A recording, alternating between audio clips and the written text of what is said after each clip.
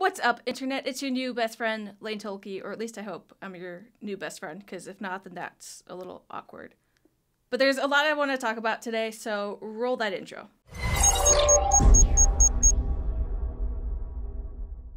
Remember like 2 weeks ago when I was talking about those drunk birds in Minnesota? Well, New Zealand has decided to upstage the entire state of Minnesota with this bird.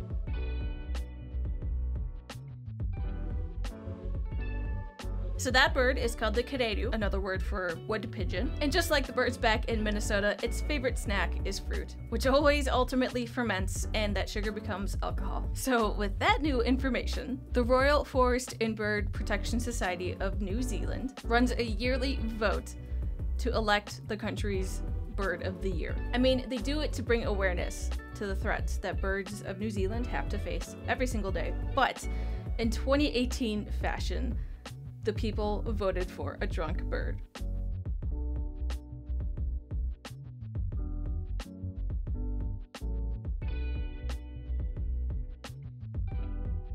And I'd be willing to bet that our attitude towards pigeons in the US would be a lot more like New Zealand if our pigeons just would get drunk every once in a while. Instead, our pigeons, they just ride the train like a human being. So boring.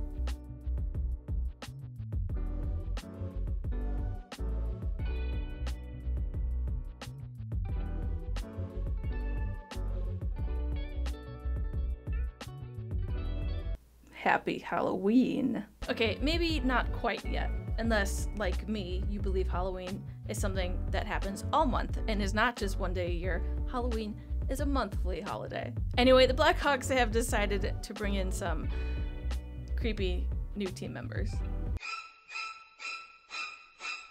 Okay, so they're actually only there for practice, and they totally make sense. You know, for the goalie to practice having basically a human screen in front of him, or for the forwards in defense to practice shooting the puck or passing the puck around some other person on the other team. But these two, there's something uncanny about them, especially in their Blackhawks gear.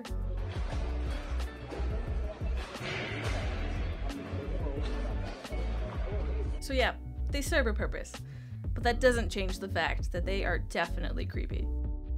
So I know I've now had 2 stories about drunk birds in this series. I now have 2 stories about alligators in this series, and we're only on episode 3. I promise this show isn't entirely about drunk birds and alligators, but they keep making the news. However, our little 4-foot alligator from up in Waukegan off of Lake Michigan, and now named Dave after the person who found him, really pales in comparison to chubs. So obviously no one has gotten close enough to measure this guy, but he's probably 15 feet. He's definitely well fed, and he likes to hang out at the Buffalo Creek Golf Course in Palmetto, Florida. His first viral appearance online happened back in 2016, and since then, no one had really seen him or at least made a fuss about him until he ended up back online this past week.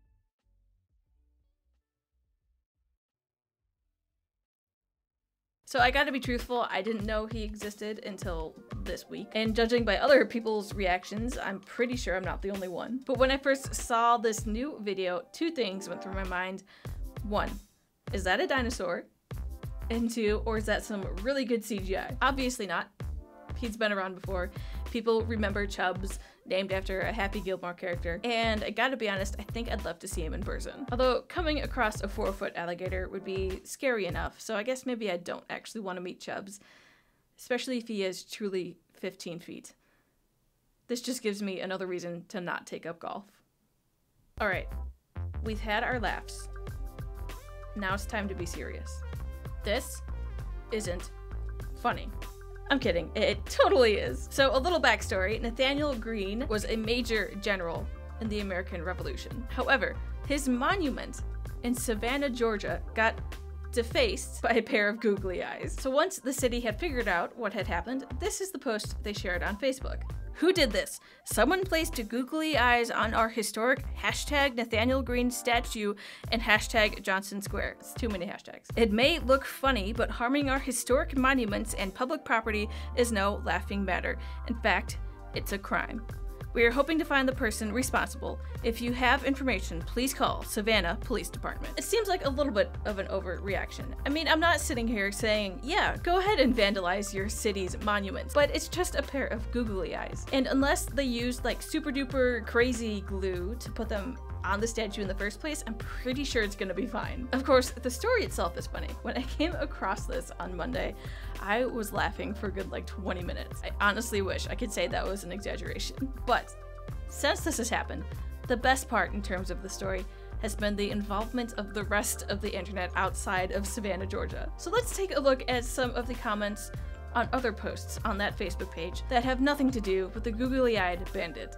So this is a good one from October 11th, the same day that they posted about the googly-eyed bandit. Call 311 or this number if you see an issue. You know, good information if there's an issue and you have to report it. But the comments, who should we call if we see googly eyes? I mean, it's a good question. It's already happened once. Do they call 311 if it happens again? And that's exactly what this guy asks. Should I call 311 to report rampant googly eyes in my neighborhood? They haven't answered. Savannah, get on this. You gotta find the googly eye bandit. And now here we have another post, which is from October 10th. Apparently Hurricane Michael had not hit yet. Please secure your trash carts. First of all, trash carts? Aren't they called trash cans? Please secure your trash carts so they don't blow over during hashtag Hurricane Michael. There will be no trash collection tomorrow. Not surprising. Thursday's trash collection will now take place on Friday. Comments. A trash can with some googly eyes. This also brings up another question.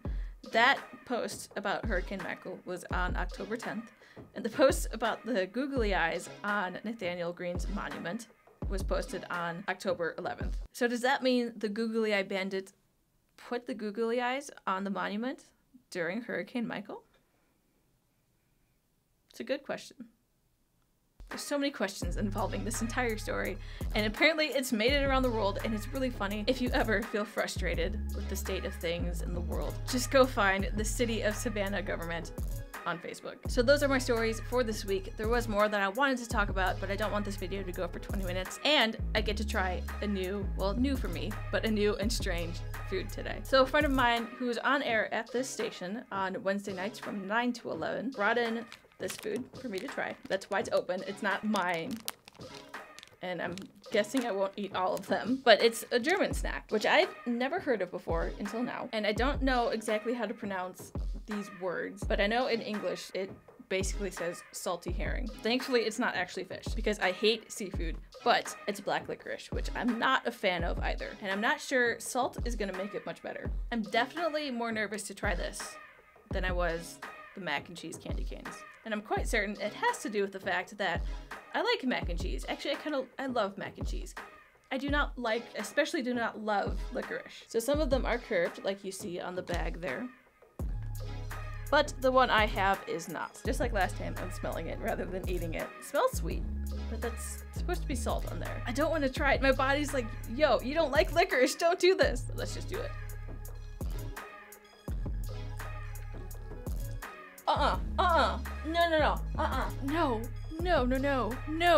No.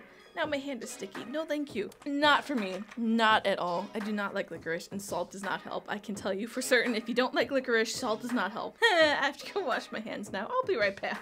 No, thank you. Not for me. Not at all for me. Oh my gosh. By the way, I wear glasses. The only reason why I don't wear the glasses in the video is because of stuff like this. I haven't quite figured out how to do the lighting with my glasses on, though I gotta say, I prefer wearing them. Oh well.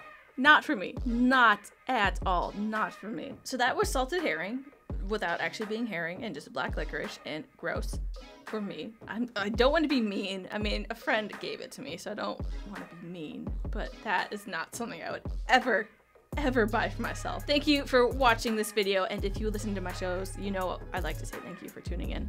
Maybe I'll just start doing that in my videos anyway. Like, I know you're watching, but every fiber of my being wants to say thank you for tuning in, just because I'm usually on the radio and not in front of a camera. If you're new here and you're curious about what I'm talking about in terms of those radio shows, I am the current music director of 88.1 WCRXFM, the student-run radio station of Columbia College, Chicago. And I have two shows on this station. On Thursday nights is an alternative rock show called 2 Hours of Alternative on WCRX.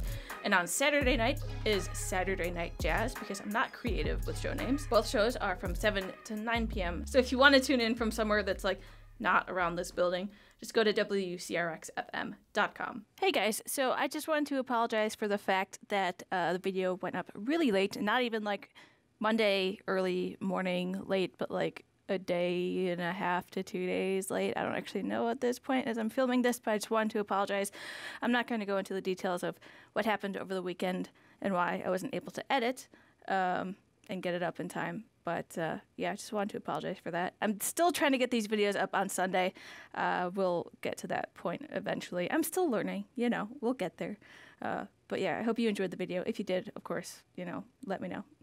If you liked this video, give that like button a click. Subscribe if you haven't already. Hit that bell to be notified when we upload, because while I will be uploading on Sundays, kind of for the most part, videos from other students will be going up on the channel as well. So make sure to subscribe so you don't miss any of that. Comment down below if you have anything you want to say. I don't really care what it is. However, if you have any weird food recommendations, that would be fantastic. I will see all of you again next Sunday with more strange stories and maybe some strange food, hopefully, because that's honestly a lot of fun.